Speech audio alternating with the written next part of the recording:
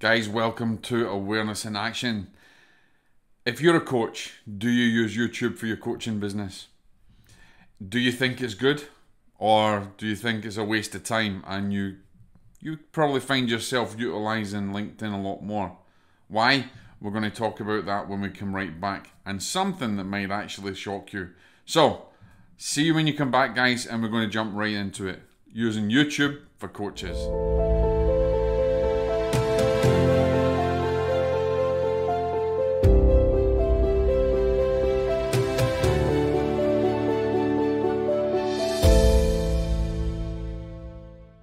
Okay guys, welcome back. So as I said, we're going to jump into whether you should be using YouTube for your coaching practice. I have been amazed recently. I had heard a very well-known coach that said that YouTube, they didn't really think it was that good for coaches, and that their business was revolving around another platform.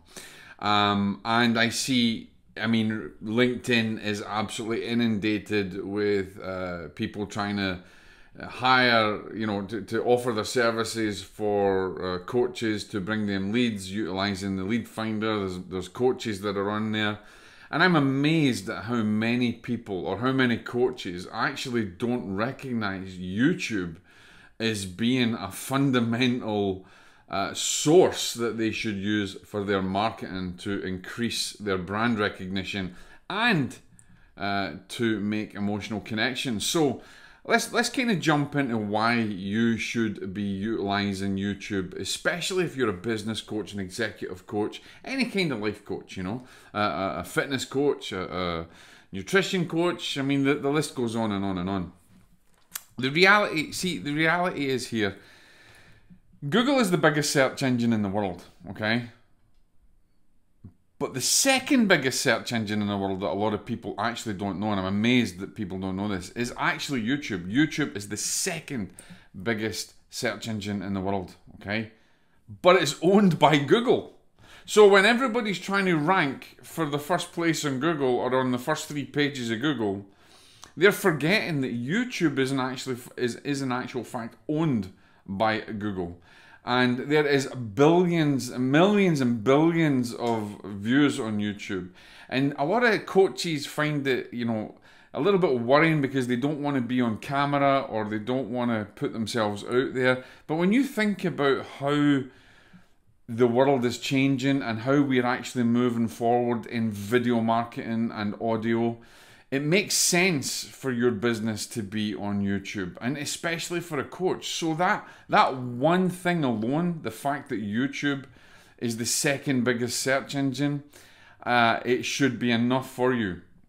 Here's the other thing that people, especially coaches, don't recognize. When you actually have the courage and you put a video up there and you record the video and you put it public, you're ready for people to see it, what you don't consider, or what a lot of people don't consider, that's an advertisement that is there for you 24 hours a day, 7 days a week, okay? That advertisement that you've put out your video is 24 hours a day, 7 days a week. Now, if you put an ad on Facebook, it runs out when your money runs out or when you have actually timed it, okay? On Pinterest, it's the same. On any advertising platform that you actually do ads for, that you pay for ads, yes, you can laser target them, but your longevity of your advertising is not there. So there's the second thing that you need to think about, is that YouTube is a 24 hours a day, 7 days a week advertisement for your business. Here's the third thing that you want to consider.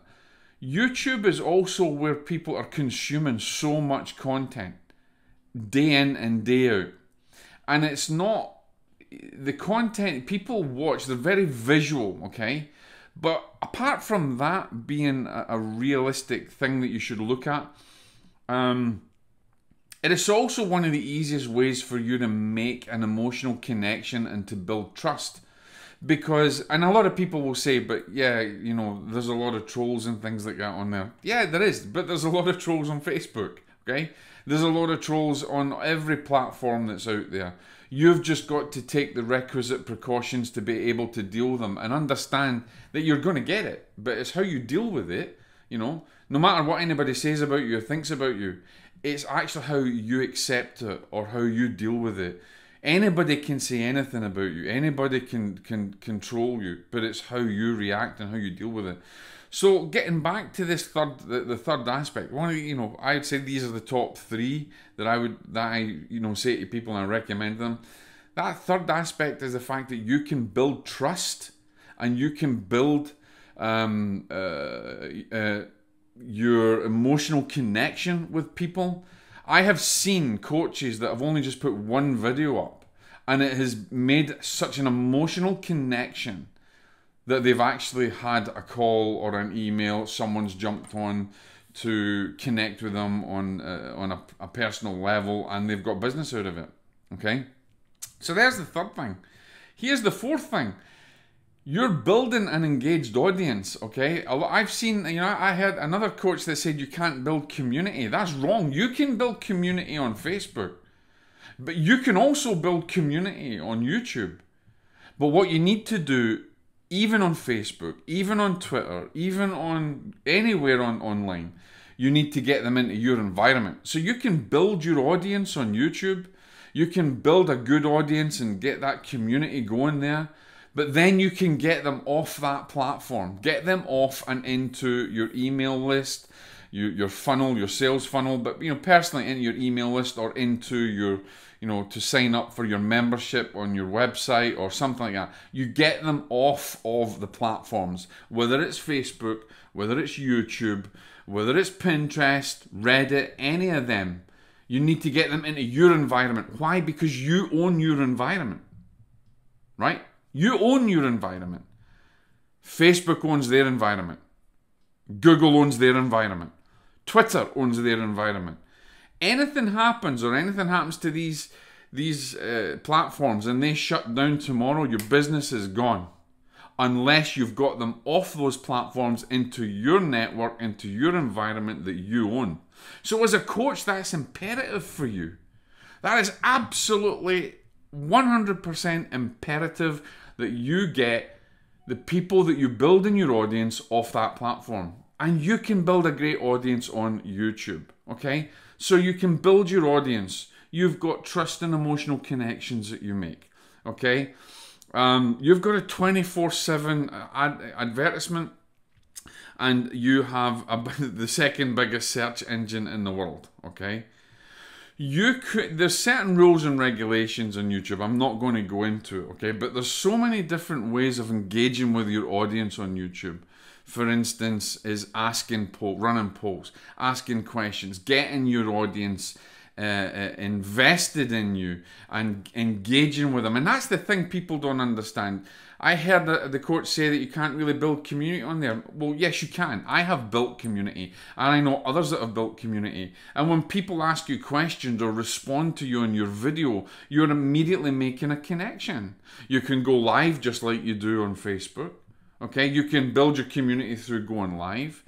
So, ladies and gentlemen, I basically recommend every coach that is trying to make a difference in people's lives, whether it's business, fitness, nutrition, health, anything, to get on YouTube. But here's the thing. This is the other thing. Don't continually sell. You have to think of YouTube as two ways of doing it. Entertainment and education. Okay? Entertainment has got its own demographic. It's other way of looking at things. But if we educate and inform our viewers and give them value, you will be building that emotional trust and that emotional connection. They will want to know you and they will come and learn from you a lot more. And as you build that trust and you build that emotional connection and engagement, you're building community already. Then it's only a secondary step to get them off and into your own community, into your own network.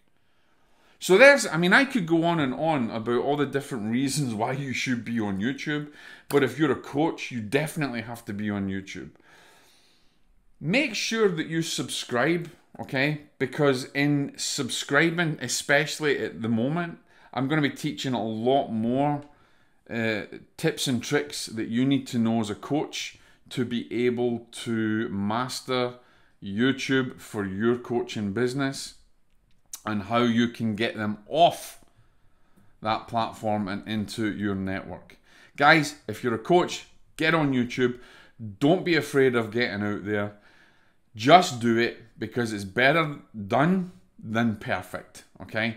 And you will be glad you did, because you'll get better and better every time. But your coaching practice will be building its brand. That is another reason why you should be on YouTube, is because your brand and your brand awareness will go exponentially for you. It will grow exponentially for you, okay? So if you've got any questions, please get back to me. Ask below. If you're listening on the podcast, please subscribe on the podcast.